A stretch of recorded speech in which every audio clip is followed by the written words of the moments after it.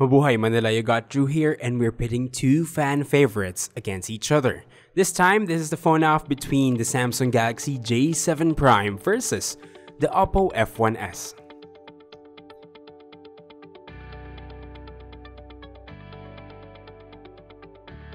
The J7 Prime is clad in metal all around with plastic top and bottom caps to make way for signal perception. It's smooth and cool to the touch. Nothing much else is present apart from the flushed camera with dual-tone LED flash. The backing rounds out to the front to meet the Gorilla Glass protection. The chin houses the home button that doubles as a fingerprint scanner flanked by two capacitive navigation keys. The power button is on the right side and above it is the speaker grille. On the other side are the volume rocker, a SIM card tray for the primary SIM, and another card tray for the secondary SIM and the micro SD. Finally, the 3.5mm headphone jack and micro USB port are located at the bottom.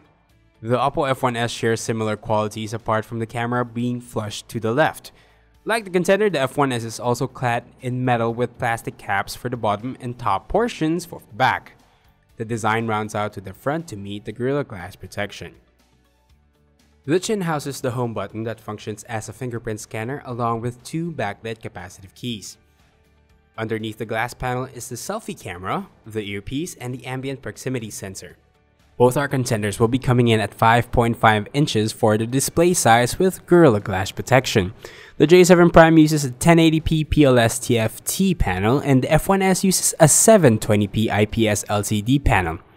Pixel count here is a huge difference at 401 and 267 pixels per inch respectively.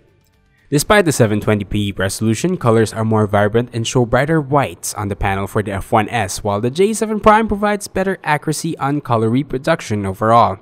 However, the J7 Primes pull ahead with crispier details on the screen. Using both phones in broad daylight would be no problem here. The J7 Prime lacks the ambient light sensor, so manually adjusting its brightness is required. By a margin, the J7 Prime wins this one. Both main shooters of either contenders are set at 13 megapixels with f1.9 for the J7 Prime and f2.2 for the F1s. Outdoor shots were handled well with the J7 Prime, resulting in vivid colors and better sharpness compared to the natural colors and smoother image processing of the F1s. However, the J7 Prime struggled to find white balance in another shot. Indoor shooting made no difference with the J7 Prime providing a washed out photo. Low-light shooting favored the F1s when it comes to details, but with pale colors compared to the smooth yet lively image of the J7 Prime. A little aid from its own flash will give the J7 Prime a natural and detailed photo, while the F1s resulted to smoother details with a reddish hue. Night shooting was a struggle for both as F1s showed some noticeable grains while the J7 Prime provided underexposed images. The 16-megapixel f2.0 selfie camera of the F1s pulls ahead with better color reproduction and crispier details overall compared to the 8-megapixel f1.9 version of the J7 Prime. Both main shooters of our contenders can record up to 1080p at 30 frames per second. The J7 Prime video processing was washed out while the F1s did well in overall quality. A steady hand or a tripod will be required should you wish to reduce the shakiness of the video. It was a very close call for the camera of our contenders, but the F1s will be taking this one with a very slight lead. The J7 Prime is being powered by Samsung Exynos 7870 set at 1.6 GHz octa-core CPU, while the F1s will be utilizing the MediaTek MT6750 1.5 GHz octa-core CPU as well. The two are paired with 3 GB of RAM. The J7 Prime is running on Android Marshmallow with TouchWiz UI on top, while the F1s is still Android Lollipop with Color OS. Antutu benchmark scores were close, with the J7 Prime picking up 43,000 points, while the F1s with about 41,000 points.